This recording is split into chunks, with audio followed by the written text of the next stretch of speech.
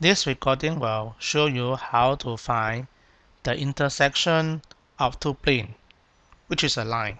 We are given two planes x minus y plus 3z equal to 1 and x plus 2y minus z equal to 3. Part C, we're going to show that 5 over 3, 2/3 and 0 lies on the intersection of these two planes. Then we're going to find the equation of the line or intersection of the two planes.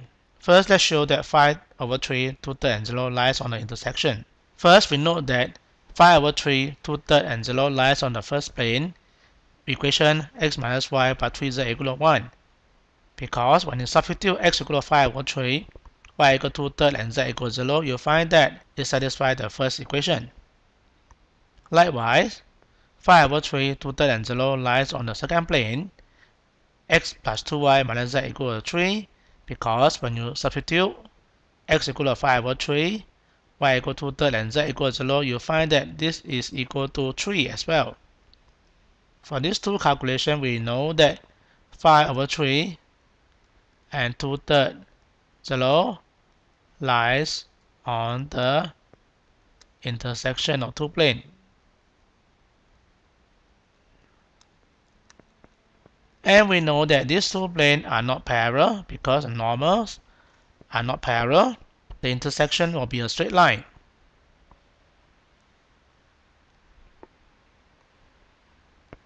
As you see here, this is the intersection, a straight line. I have the two planes. The normal of the first plane is n1, 1 minus 1, 3.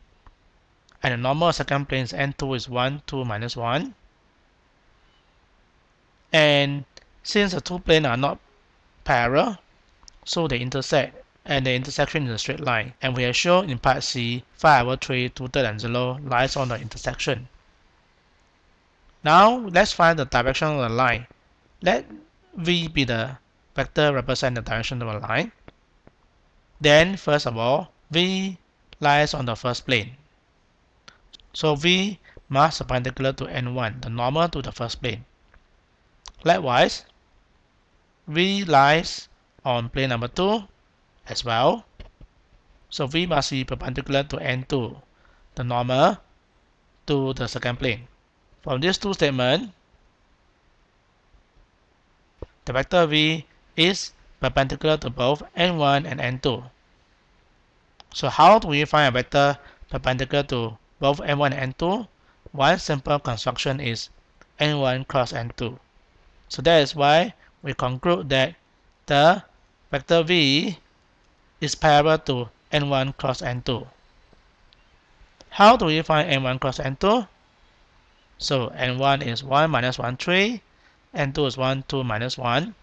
So you take the 3 by 3 determinant with I, j, k in the first row, 1 minus 1, 3 on the second row, and 1, 2 minus 1 in the third row. You find that n1 cross n2 is equal to minus 5i plus 4j and plus 3k.